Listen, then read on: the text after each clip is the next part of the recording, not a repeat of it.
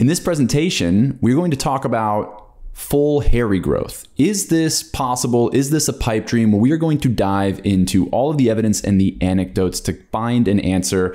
But first, before we do that, we have a little bit of a side quest because we have all seen the treatment mega responders from finasteride, dutasteride, minoxidil on Reddit's Dress List. We've got guys like this who have basically regrown 3 Norwoods of hair just with a small dose of finasteride. Same here, and in just 5 months, significant crown thickening. And this individual who basically reversed his diffuse thinning in just 6 months of progress. And these people, they don't just exist online, we also have them inside of our site. We have individuals who have seen outcomes like this from minoxidil plus microneedling, this from scalp massages and dietary changes, this from a full-fledged pharmaceutical approach, and this as well from a stimulation-based interventional approach.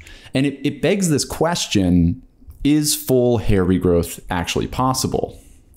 And before we answer that, we have to contextualize the results that we're kind of seeing, because we know that anecdotes, they represent what is possible, but not necessarily what is probable. So what do I mean by that? Well, what's possible? Let's look at this scatter plot right here. We have a bunch of individual data points. We can see one right here, right here, right here. And effectively, these little data points represent what is possible. They're individual responses on this chart. But this line right here, that represents the average of all those outcomes. It's what's probable. And sometimes the difference between possible and probable can be huge. And where we see this as most evident is with before and after photos that are circulating the internet from hair growth protocols. So right here, we'll see results of what is actually possible. We see these mega treatment responses. We have them on our site and elsewhere. But this trend line down below is the average response. It is what the real expectation is. And this is the exact reason why we built our compare treatments feature. Because of course, on these scales, you will see people who have mega responses to any possible treatment. But we can always contextualize what we think the average outcome will be. So check out these tools. The x-axis marks the months of use that you're using a treatment, and the y-axis marks your regrowth potential for that treatment. Anything between a 0 and a 1 is typically averaging microscopic hair gains. You will see it under a microscope. You will not see it or feel it in person. 1 to 2 is slight cosmetic hair gains. 2 to 3 is significant cosmetic hair gains. And 3 to 4 is the best results you can get beyond FDA-approved drugs. And we catalog all of this data with peer-reviewed research compared to before and after photos presented in peer-reviewed publications alongside actual hair volume changes in terms of hair counts and hair diameter. So you can look at all of our data for how we collect these. And without this tool, we might reason our way into any regimen using any anecdote online. So now that that side quest is covered, we have to then revisit this question. How do we explain why some people get crazy results from these hair growth drugs and even natural interventions? And also, how can we predict if we might be one of these mega responders? Because they are so exciting to find. And with that in mind, is full hair regrowth not just a rare possibility, but a probability? And how can we best optimize for it?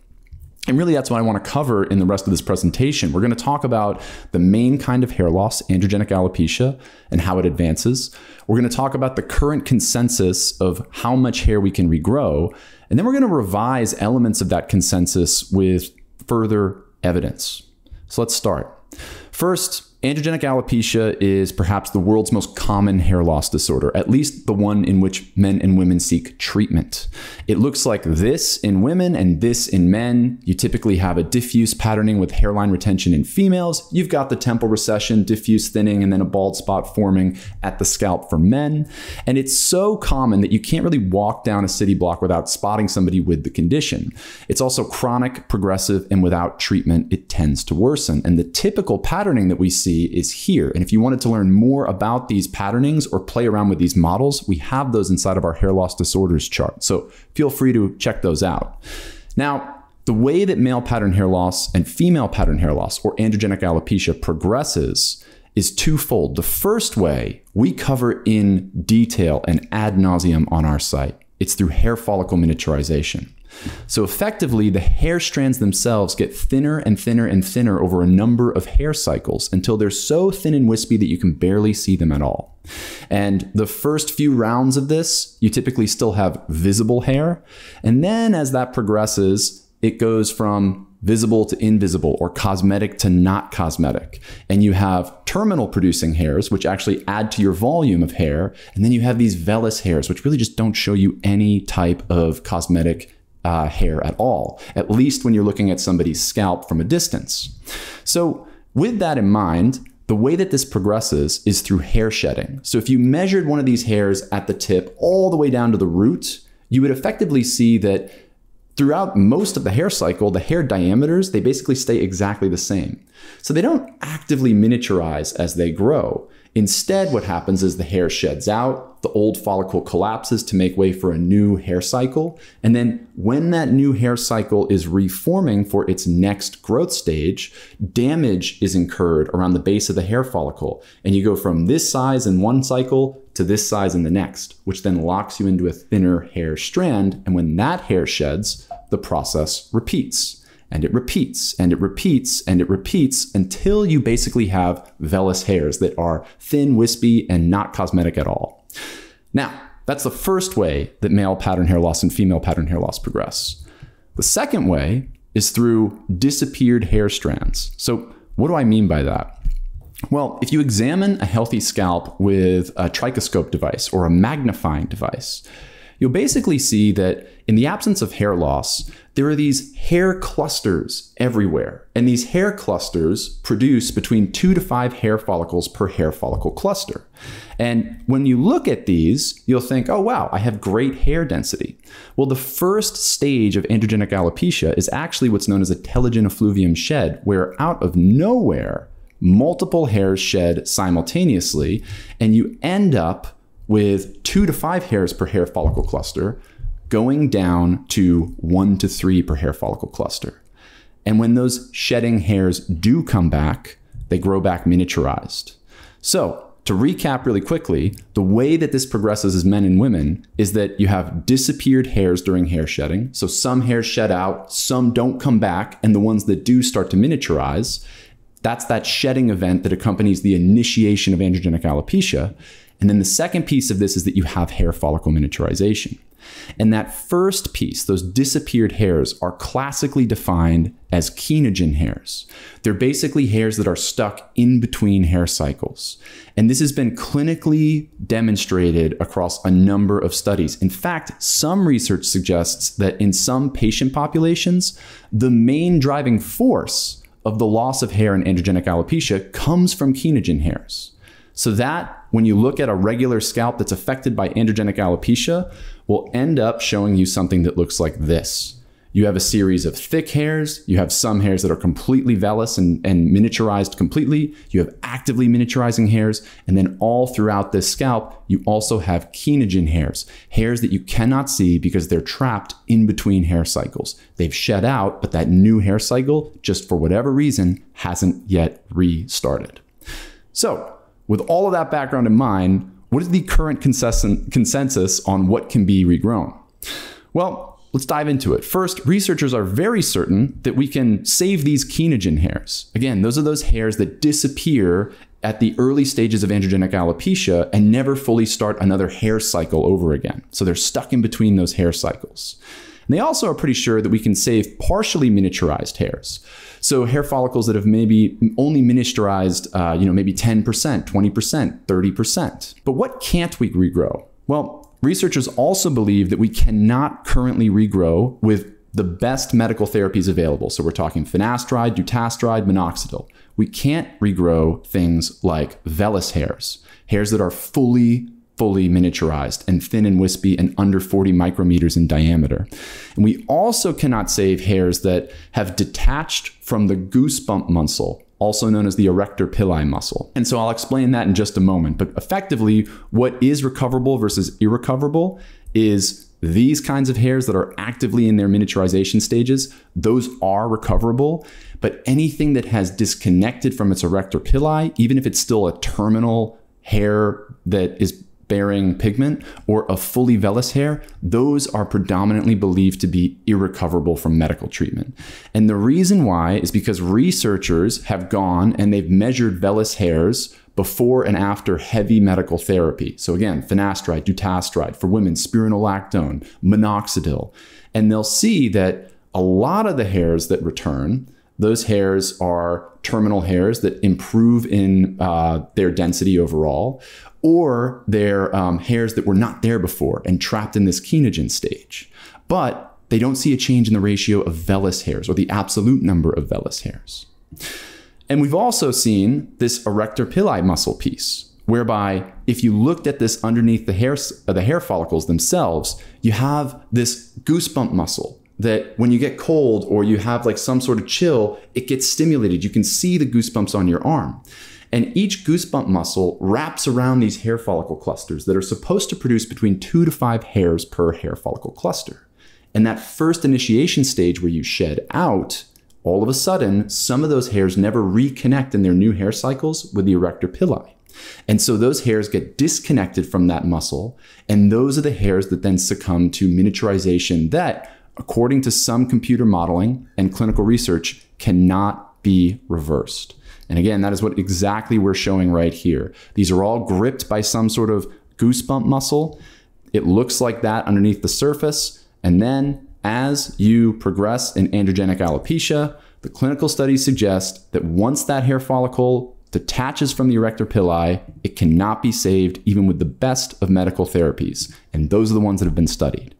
So with that in mind, when researchers reflect on these hyper responders, the people that we showed earlier in this presentation, the stigma or the stipulation is that these individuals must have just had a ton of kenogen hairs. That's the way that their hair loss advanced. It must have been a bunch of trapped hairs and maybe a few partially miniaturized hairs.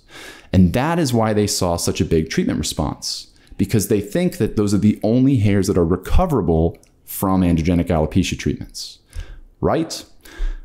Well, I actually think that's wrong. I would like to offer an opportunity to revise consensus. So, in my opinion, there are 2 major problems with this consensus model of how much hair we can recover with androgenic alopecia. The first is that there is actually a lot of evidence that vellus hairs can turn terminal, and that this happens with vellus hairs across the entire body. The examples of this are with werewolf syndrome, when children have been accidentally megadosed with minoxidil, that growth agonist that some individuals use for hair treatment. And they'll demonstrate vellus hairs that rapidly turn terminal across the rest of their body. And this is very clinically demonstrated. In fact, hypertrichosis, that's the clinical term for it, is demonstrated in upwards of 90% of users of low-dose oral minoxidil. It's one of these things that you see universally. Vellus hairs across the body, the face, the chest, the limbs, turning terminal.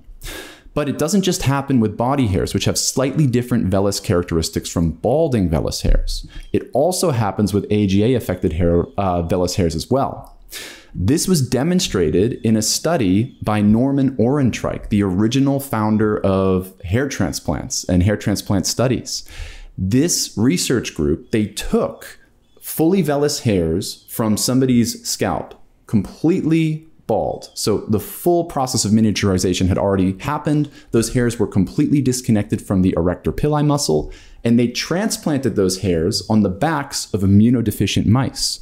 And within a single hair cycle, they reformed an erector pili muscle and they regrew, in some cases 3-fold bigger than terminal unaffected by AGA hairs. So that suggests that in the right environment, these hairs absolutely regenerate. I find that absolutely fascinating. And so this idea that once a hair is lost from erector pili detachment, that it cannot be recovered, studies like this prove to me that under different conditions, under different circumstances, this is absolutely false. So that's the first thing. The second thing is that full regrowth from androgenic alopecia has actually happened, but it's happened by accident and under people with no medical therapies for androgenic alopecia.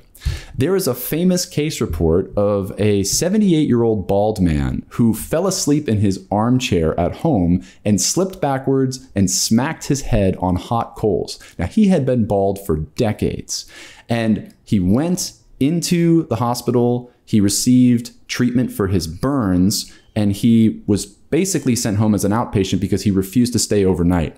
And then over the next 4 to 6 months, he recovered his entire juvenile hairline completely by accident, because of an accident.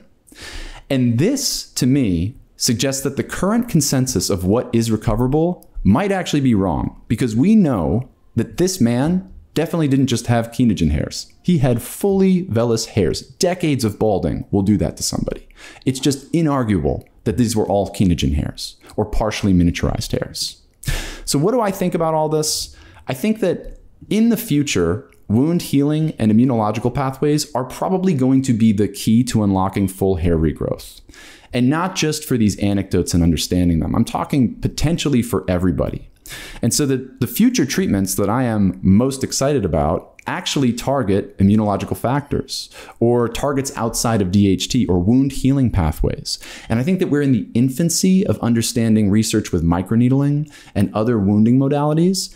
And I would suspect and even hazard a guess that as these therapies evolve and become more sophisticated and prevent against scarring and start to direct new healing pathways that are more causally linked toward hair regrowth and modifying the WNT beta-catenin pathways, as research and treatments become more sophisticated toward redirection during wounding phases, I think that full hair regrowth is a possibility for everyone at that point. And that is everything.